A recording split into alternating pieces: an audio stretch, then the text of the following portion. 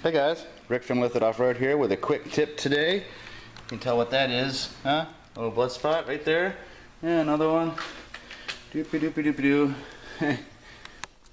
I was out there cutting some firewood with a machete without my gloves on, and I cut my finger. Doop doop boom boom. Got my finger cut. So the tip today is that if you have a brand new first aid kit that you haven't used before, go through and separate all the little bandages, because all these were attached to each other in a long strip, and they were in a baggie. I mean, keeping them in the baggie is all right because it keeps them organized and together. But while I had my finger under the water faucet trying to keep it clean, I was left with one hand trying to fish out the band-aids from, let's see, get this separated a little bit. So here's the larger ones, here's a bunch of small ones, those are all those size, here's some little tiny ones. So I had my hand underneath the sink, keeping it clean, washing it off. So I had to get, oh, there's some more, yummy. So I have this first aid kit hanging right above my utility sink, so I had to get the first aid kit off the wall, which was fine. You can do that with one hand easy enough. But the first problem arose when I didn't have, see, here's the faucet. I had my hand under here washing it with the finger. First aid kit was hanging there, pulled it off, and I don't have really anywhere to set it for one. So I ended up propping it up on the corner there, hoping that I wouldn't accidentally knock the whole thing over and make a big mess. So that was the first issue, not having anywhere to put the first aid kit while I opened it and went through it. Then once I got it open, I had to sort through all these little bags. I had to sort through all these bags to find the bandages. Once I found the bandages, which was in this baggie, had to open it, which is easy enough. I mean, with these little Ziploc bags, you can just squeeze it like that and open it up. But once I put out the bandages, I got this long ribbon of things, so I had to, using one hand in my mouth, I had to separate the bandage from the others while I was washing my finger, because I didn't want to get, blood all over my first aid kit while I was messing around with it. So I had my finger under the faucet washing it off. With my free hand, I was pulling the bandages out of the bag, separating it from the long ribbon of other bandages. And then I had to, of course, to open up the bandage itself and take off the wrapper and all that stuff until I could get it to wrap around my finger.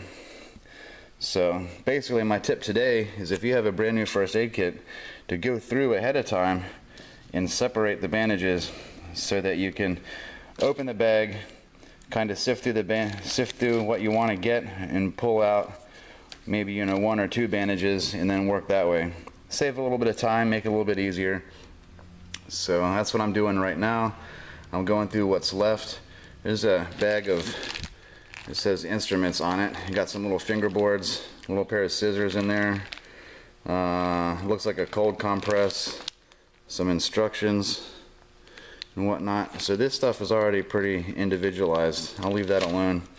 But then we have our baggie of alcohol wipes, and these are all attached to each other. I'm going to go through and separate these. Got antiseptic wipes and alcohol pads. I'm going to go through and separate those and cut this bag here. It says wound treatment on it. It's got some tape and some gauze, some little pads, not pads, but yes, it's got some pads in there with some Q-tips. But what I find so far, what I find most useful in a first aid kit are, of course, the bandages, the quick ones that you can wrap around real quick to try to lessen the bleeding. And then I always break out the tape. I didn't see that tape earlier, so that one's still in there. I ended up going to a different first aid kit that I have here in the shop and using the tape in there because I know where that tape is. I've used it before, and I put extra tape in that particular first aid kit. So if I had looked through this one longer, I would have found that tape, which again is in a bag, and that was on the bottom, so it would have taken me a while to actually get that out and start using it. And then of course you have to, that tape doesn't really tear very easy with one hand, so I'd have to get the scissors out and whatnot. So a quick recommendation for my own personal use would be to have the bandages readily available with the tape and the scissors in one relative place so that you can get to those quickly and easily. And then after you stop the initial bleeding, then you can go in and start messing around with some of this other stuff to make it a better bandage, basically. So what I've got now, I've got one band-aid wrapped around my finger where I cut myself. I wrap some tape around it to put some pressure on it, stop the bleeding for the most part. I'll leave that on for a little while before I replace it with a clean one. And there you have it. So separate your band-aids so they're easy to get to. You don't have to fiddle around as much. Find the stuff that you're most likely to use in a situation, which as for me, it's, you know, some band-aids and some tape, maybe some gauze. I don't really use gauze that much. I just use a couple of band-aids, wrap up the wound, and then cover it with the tape. That's just me. You can do it however you want to.